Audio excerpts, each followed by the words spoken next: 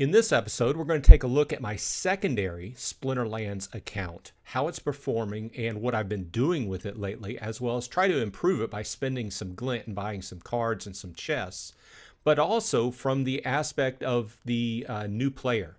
Why this lower leveled deck is a good goalpost for a person getting into the game, and just for comparisons purposes, what they can expect out of it, a similar leveled deck. If this sounds interesting to you, please stand by.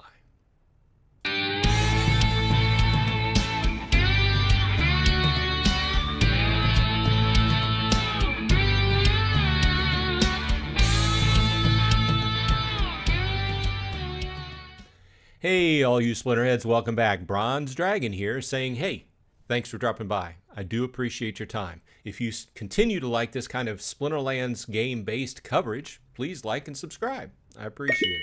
Okay, with that said, usually when I make a Splinterlands video, I'm going at it from the aspect of my primary account, which is much higher level than my secondary account. For those of you who've been following me for a while, you know that I keep my secondary account going, and it was originally made a few years ago just with extra cards I had on my primary deck. And it's been used for various purposes over the years. However, at this point, it has been played by the Archmage bot in Wild, and I do keep the Wild Pass going on it.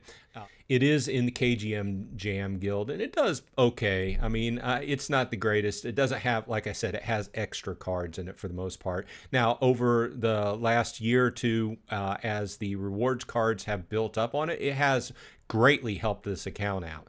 It's an example, if you're relatively new to the game, Soulbound reward cards are available in-game for basically playing and putting a little bit of money into the game as far as investment goes, staking your SPS and buying cards and stuff. But in return, you do get Soulbound reward cards. Now, they used to be available. They used to get chests, daily and season chests, but now you can still get chests, but now we earn Glint, and you take Glint and you go into the reward shop and you choose what you want to buy. So that's where we are now.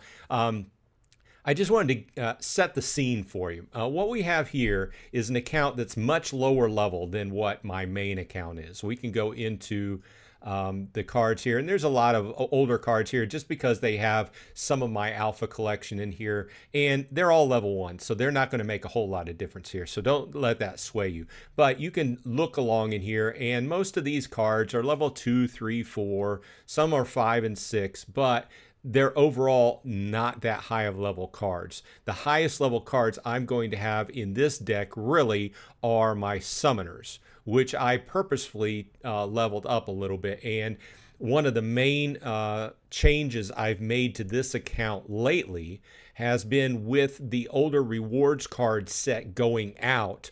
I unsoulbound or freed up some of the extra summoners I had on my primary account, shifted them over to this account so I could at least make my summoners over here level 5. And I am thinking about going ahead and buying enough BCX to make them level 6. Just to kind of be a nice, little bit higher level there. But as you can see, a lot of these other ones are just like level 1, you know, level 5, level 1. Most of my major summoners that I use mostly are the gold foil Chaos Legion, and I have them at level 4. Once again, and well, this one's level 3. That needs to go up to 4.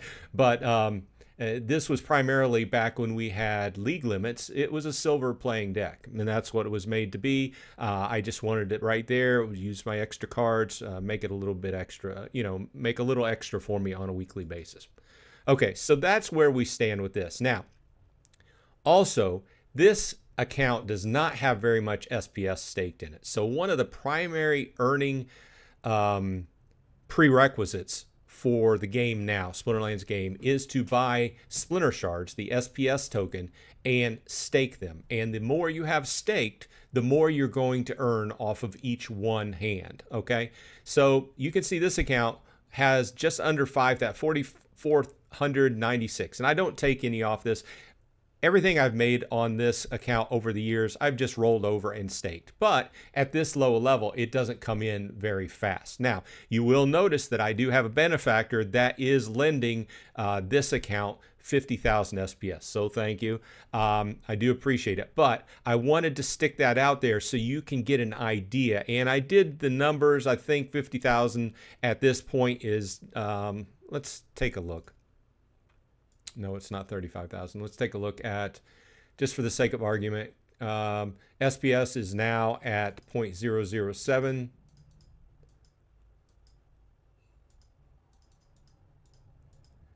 And it's right at about $350, okay?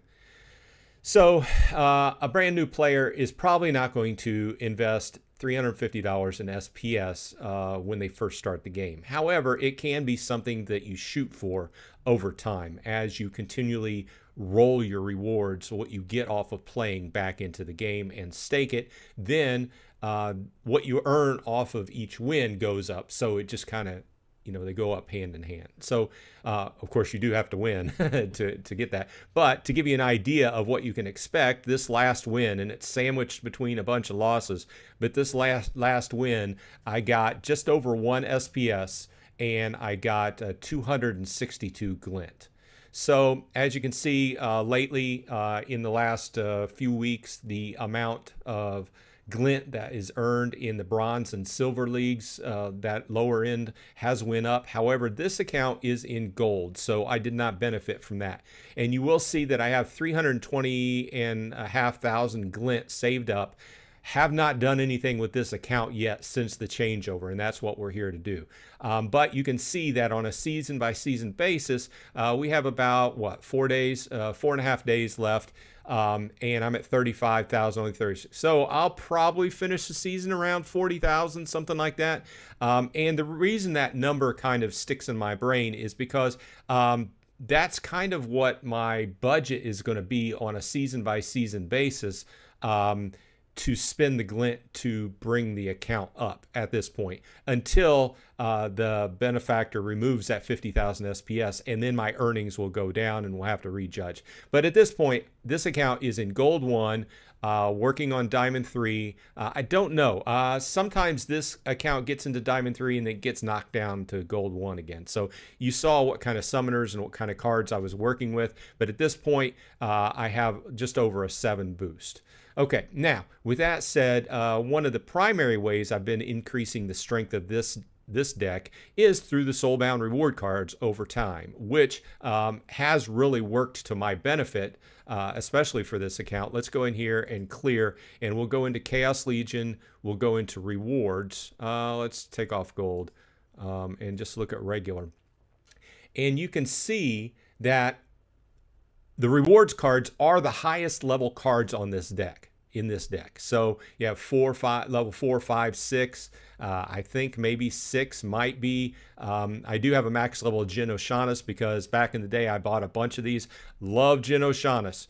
He's a great price and a great performer. If you're new to the game, scoop you up one of these. Just go ahead and grab a max level just right off the bat. Great deal, great value.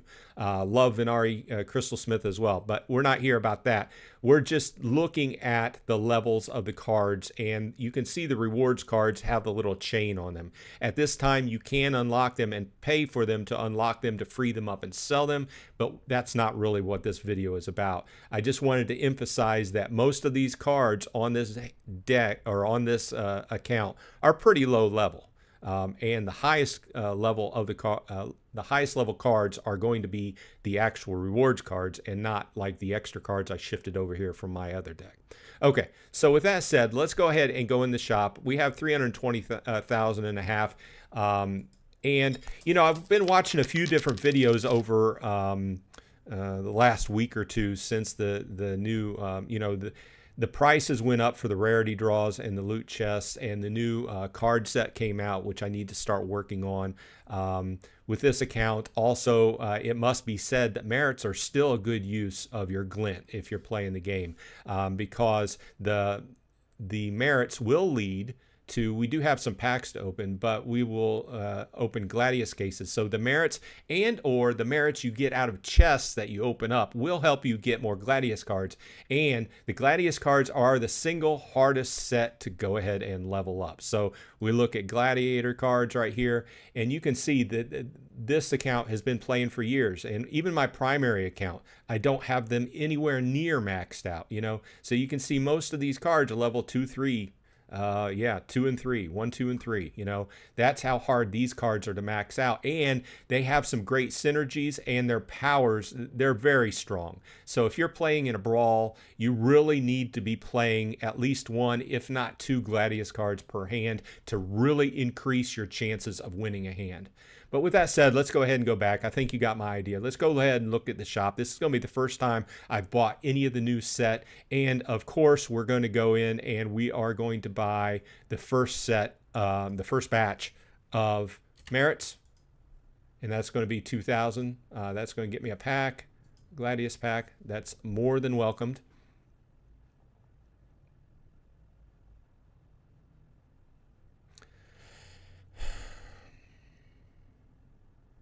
Okay, back to shop. Now, after thinking about this, the expense of the legendaries, obviously you want to get legendaries, right? But the expense for this lower end account, I'm really finding it hard to put my Glint into the legendaries right off the bat. I don't think I'm going to. I think the value for this this particular card set is going to, or for this card set to this account, is going to be in the commons, rares, and epics. I've said this before. I think that as you go up in rarity, the cards do get stronger, but they get more specific use. In other words, the commons and rares are stronger in more applications and across the board, whereas the epics and legendaries are really strong in certain situations. So I think what I'm going to approach it from is what can start strengthening this deck right off the bat, and I think that is the common draws and the rare draws. So what we're going to do is we are going to go ahead and just go right in with, I'm not going to do a full batch of common draws. What I'm going to do is I'm going to do a half a batch. So we're going to do 200, and that's going to cost 30,000. So let's go ahead and do it.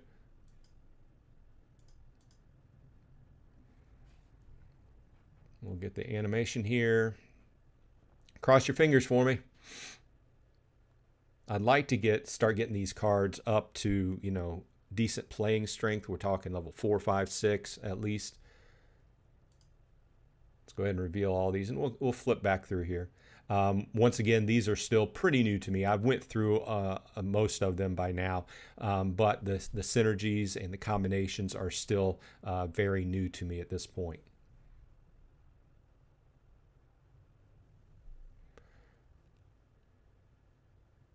So after this, I'll go through and combine, and then we'll open up some more card draws. And at the end, oh, gold foil, nice. And then I'll come back and I'll show you the combination, what level they ended up being. Takes quite a while to flip over 200 cards.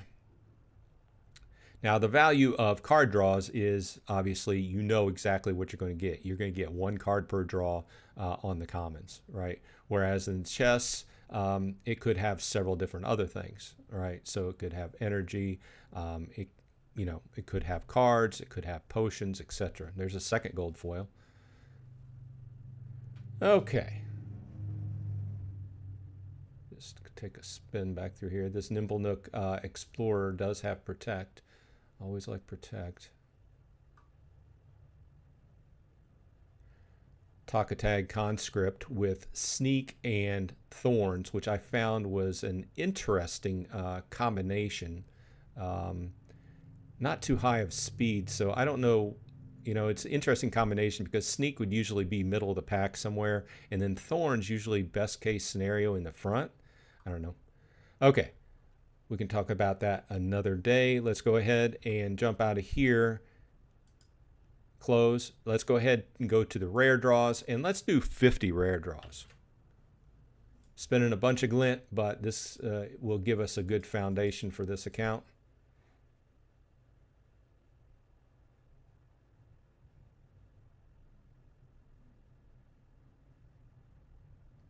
Okay, reveal all. You'll also notice that this account does not have very many, if any, potions. So those will not be affecting the card draws.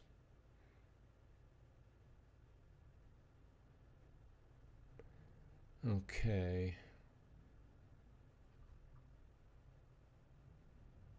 Commander Slade is an interesting one for sure.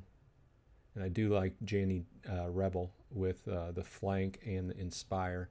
Mariput Slinger is another interesting one. Once you start leveling up, it has a bunch of interesting powers that basically, I don't know what's a good combination for it, but it's going to slow the other deck down in its tracks. So if you have a good combination for that, leave it in the chat or leave it in the show notes. Okay, so we've got that. Now I really want to go ahead and get some epics. So let's get 5 epics. Do I even have enough? Yeah, we'll see. If it lets me. I might be about, probably that puts me just over 110,000, just roughly. So I think I'm doing okay. Let's go ahead and open them up. Olivia of the Brook. Oh, a gold foil. Gold foil epic. Nice. Olivia of the Brook, I think, promises, once it hits level 2, it gets the new power Mimic, promises to be a very interesting, or it's already a very interesting card. So we are down to 213. So we're doing okay. Let's go ahead and buy some minor chests. Let's go ahead and go in with just let's do 50. Trying to be conservative. Might as well use that one legendary potion that I've got.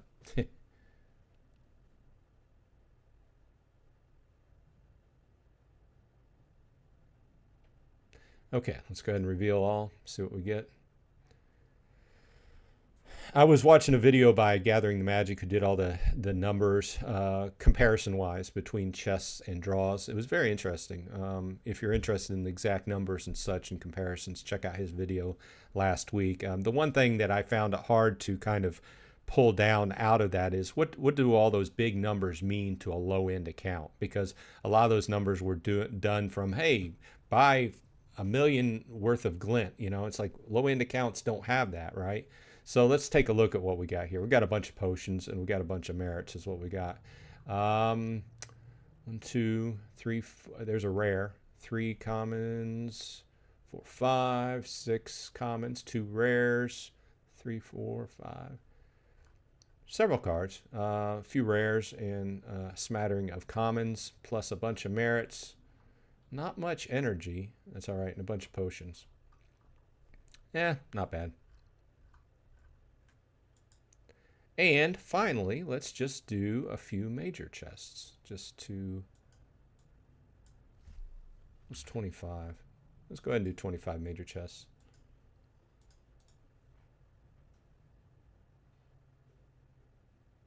Just to give you an idea.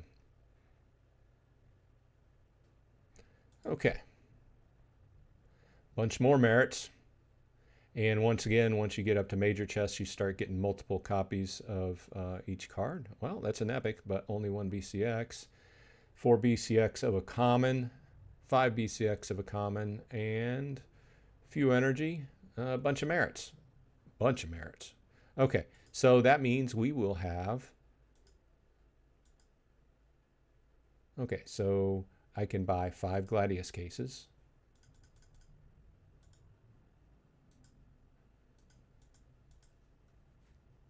So there was enough merits for 4 Gladius cases, and then I had bought the merits for the 1. So, okay, so let's go ahead and go into the open. So I have a total of 8. Let's go ahead and just open them all at the same time for sake of time. See what we get.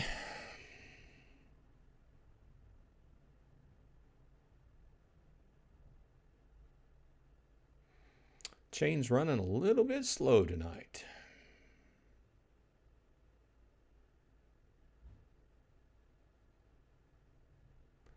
Come on. Whenever it gets like this, I'm kind of crossing my fingers that it see like this, so it doesn't fail. Okay.